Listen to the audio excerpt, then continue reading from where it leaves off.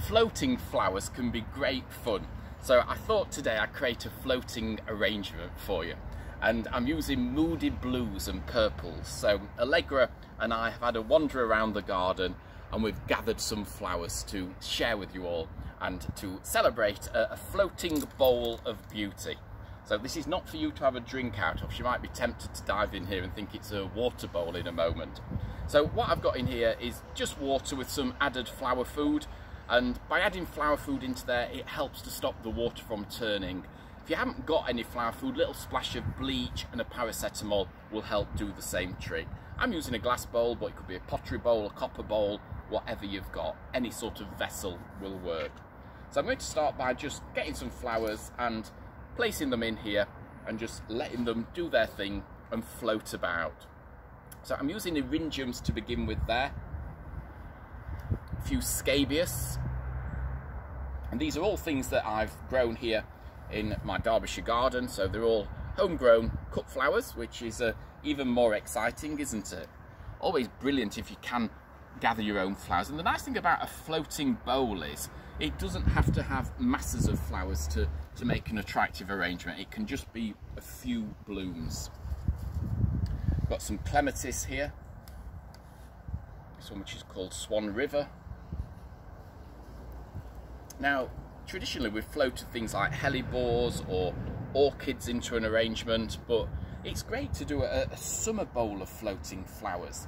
And these are really so inexpensive to make, so instant with that attraction that they give, and lovely for a dinner party if we're socially being responsible and having a dinner party with social distancing, or if you just want to dress up your own dinner table. Just nice to lift it with a few flowers in there. One of my favourite flowers is this scabious. This is Scabious Clive Greaves, and do you like that one? Yeah, she's giving it a seal of approval there. She does like that. And Scabious Clive Greaves is an herbaceous perennial. It's been grown and cultivated as a cut flower for many, many years. It's a very old cut flower in cultivation, and it's a beautiful thing, really, really lovely. As are, of course, cornflowers. And I think you will agree, you know, what is better than the blue of a cornflower? And again, do you want to have a look at, oh, she's smelling the air, she's enjoying the fragrance, she's in fact admiring the petunias behind there. And quite interesting when I'm in the garden, just how often when I'm out there picking flowers and using flowers, how Allegra will wander around and sniff the flowers. It's almost like she appreciates the different smells that they have.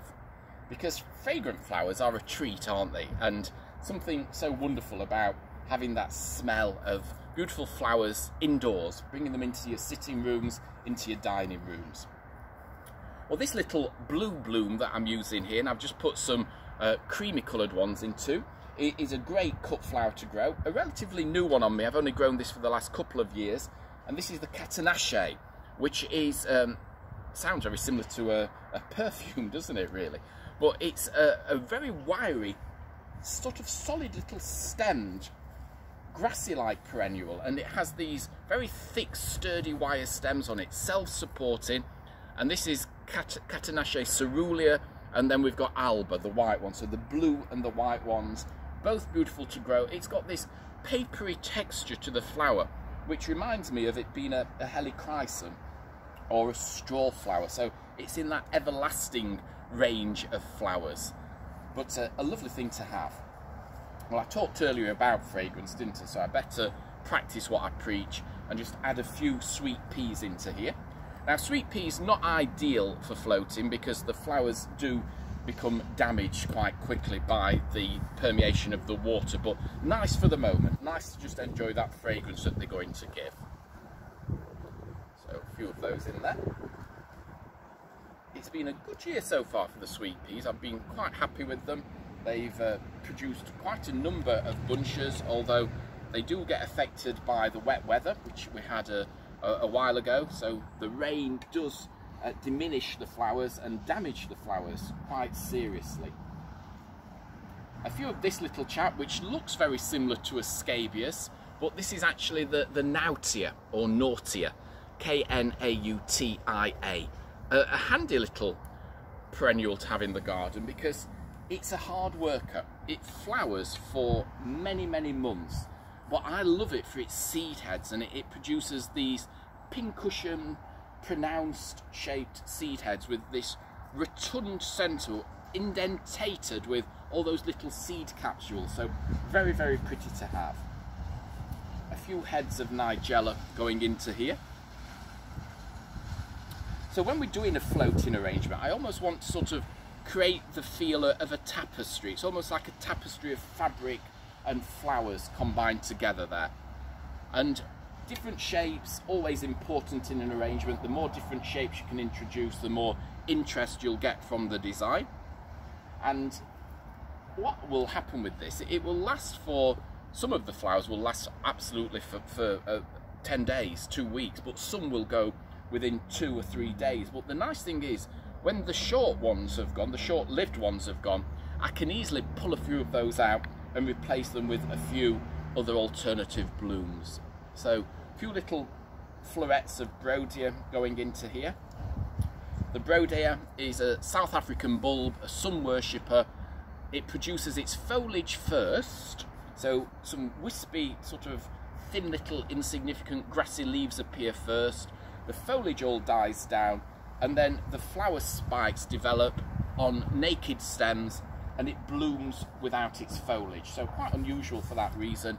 But if you want to grow Brodia, then it's absolutely essential that you give it a full sunny spot. And if it doesn't have the sunlight, it won't flower for you. So it's a real prerequisite to its success that you give it as much sun as you can.